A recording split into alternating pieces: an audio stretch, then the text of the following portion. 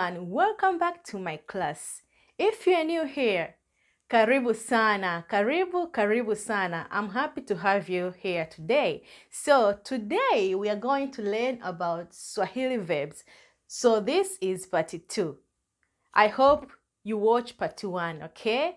Okay, so but before starting, I have an announcement for you. We have started teaching Swahili by using Zoom. So in case you need help to improve your listening skills, to improve your speaking skills, or you need help in translation from English to Swahili, okay, this is the right place. So we teach one-on-one classes by using Zoom.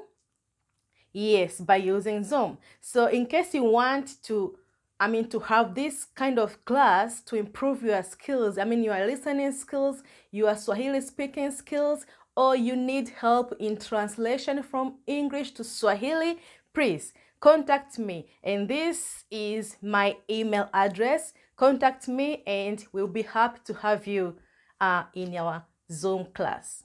Thank you so much. Asante sana. So let's get started. So this is our today topic, and this is part 2 of Swahili verbs. Okay? Tuanze sasa. Let's get started. Okay, so we have verb kuomba. Kuomba. As I said in my first video, part 1 video, ku means to. Okay? Ku means to. So the verb root is omba. So kuomba is to ask for. To ask for something. Kuomba, to ask for. So omba is ask. Ask for. And kuomba is to ask for. Okay? Vizuri sana. Another verb is kuzima. Kuzima is to turn off. So kuzima. Kuzima. The verb root is zima. Okay? So this is the verb root which doesn't change. You can change here or you can change the verb end, but zim, this is the verb root. Okay? So kuzima is to turn off. Kuzima. Vizuri. Kufungua. Kufungua. Kufungua is to open. Kufungua. Kufungua. And kufunga is to close. Kufunga. Kufunga. Another verb is kusimama. So kufunga, kufungua. To open, to close. Another verb is kusimama. Simama is stand up. Kusimama, to stand up. Kusimama. Kusimama. Okay? Another verb is kukaa. Kukaa. Kukaa. Kukaa is to sit. And kaa is sit. Kukaa. Kukaa. Ndiyo, kukaa. Vizuri. Another verb is kuonja. Kuonja. Kuonja is to taste. And onja, which is the verb root, is taste. Kuonja. Kuonja. Okay? And another verb is kunusa. Kunusa is to smell. Kunusa. Kunusa. Ndiyo, kunusa. Another verb nyingine ni kuabudu. Kuabudu. Kuabudu is to worship. Kuabudu. To worship. Kuabudu. Kuabudu.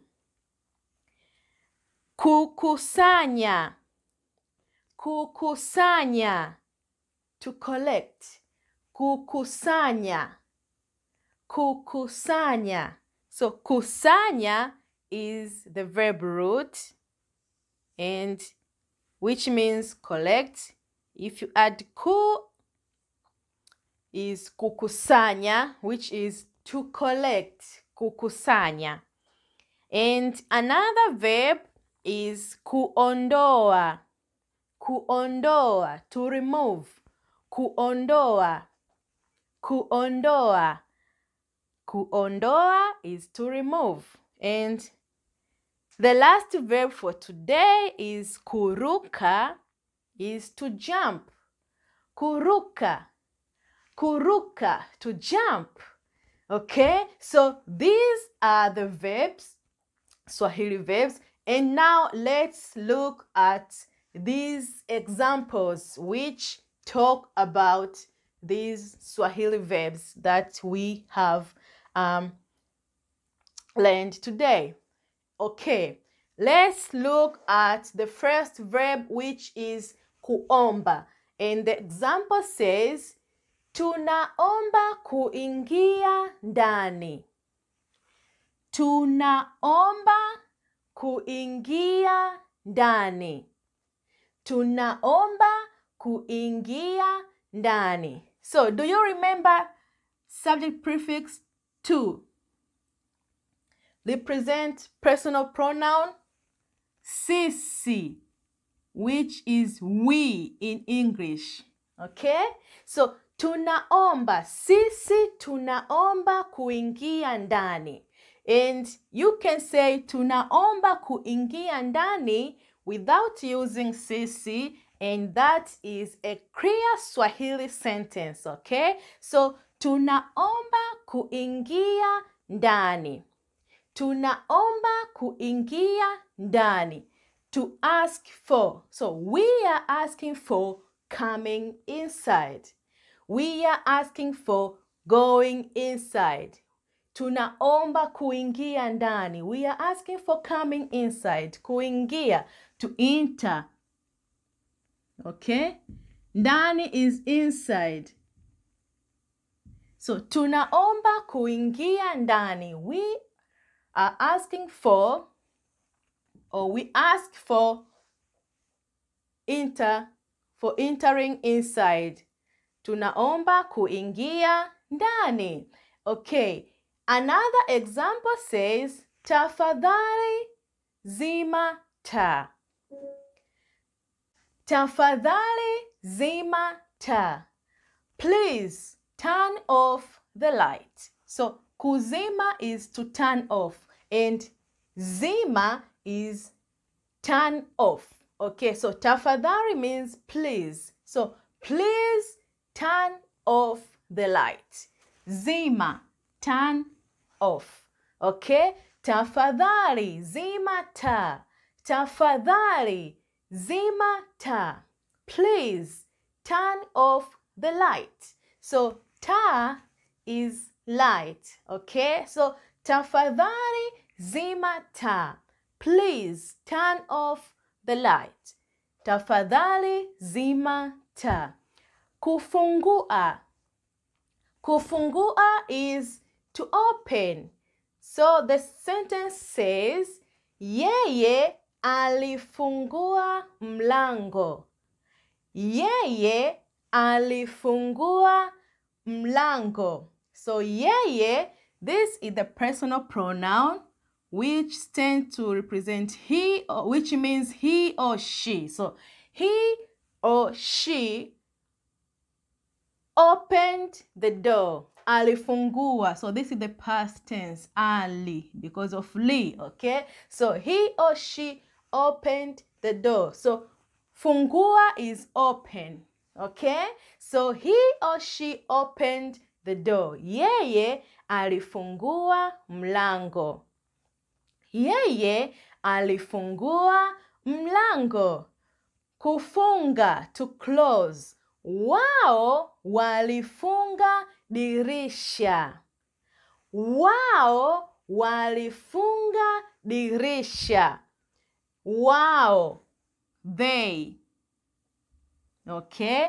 Walifunga dirisha. They closed the door.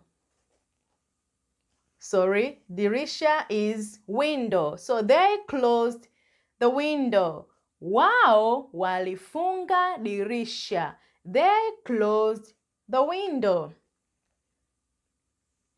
Walifunga. Funga is close. Okay? Simama, kusimama.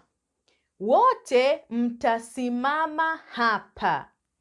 Wote mtasimama hapa. Wote mtasimama hapa.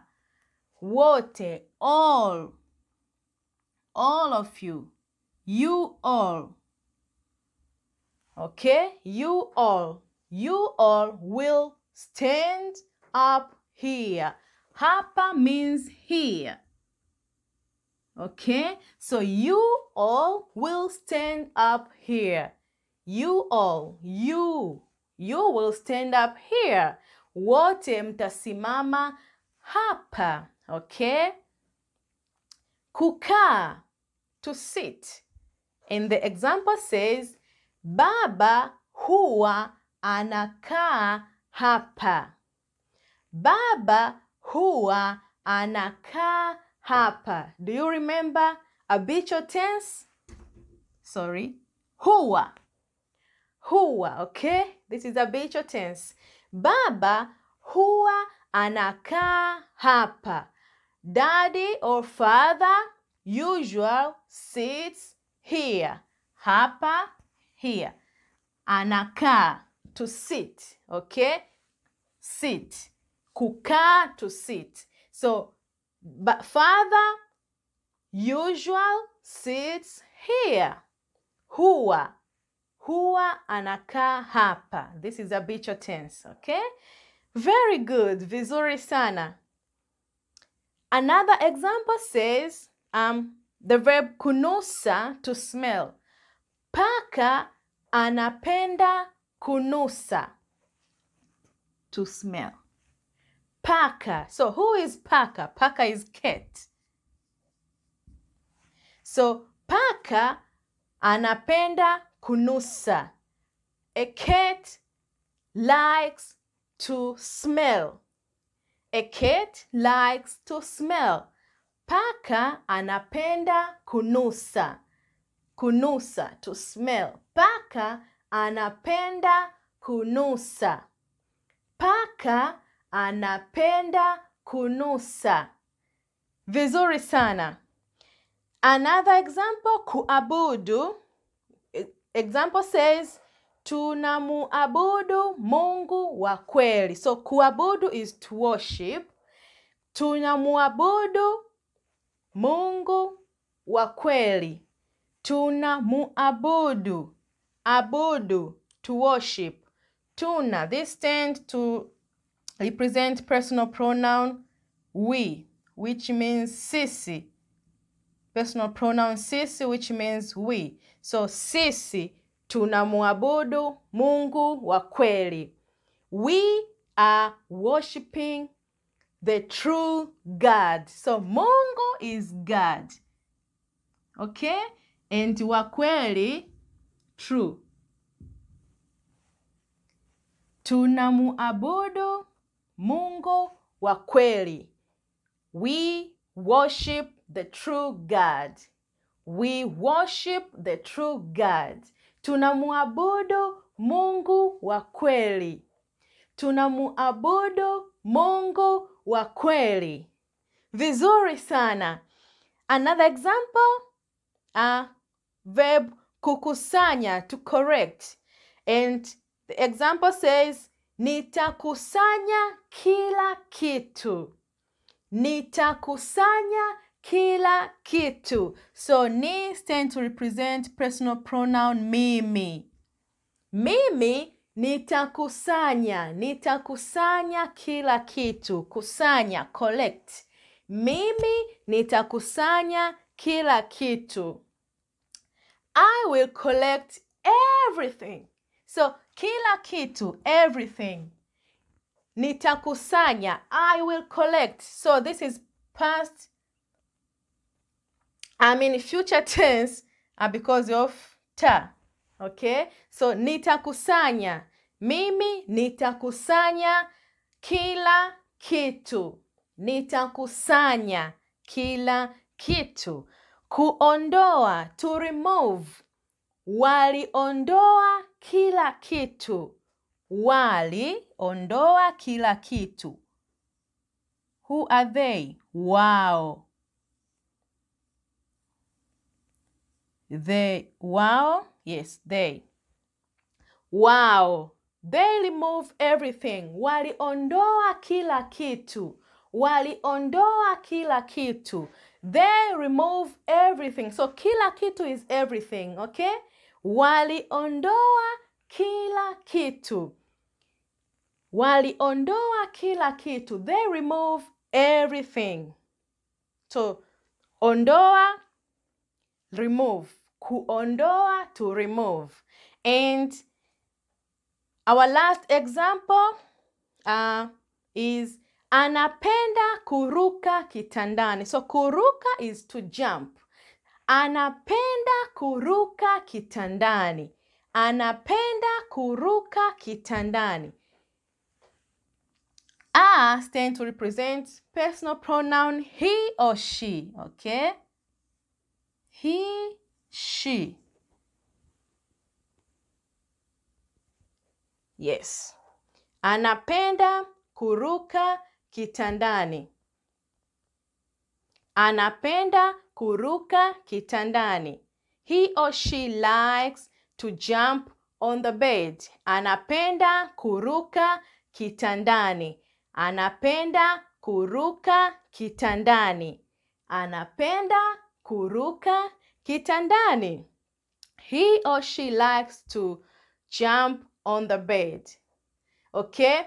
Thank you so much. So these are some of examples which explain about these verbs here. So this is our part 2 of Swahili verb. Thank you so much for watching. See you next time. Asante sana. Kwaheri.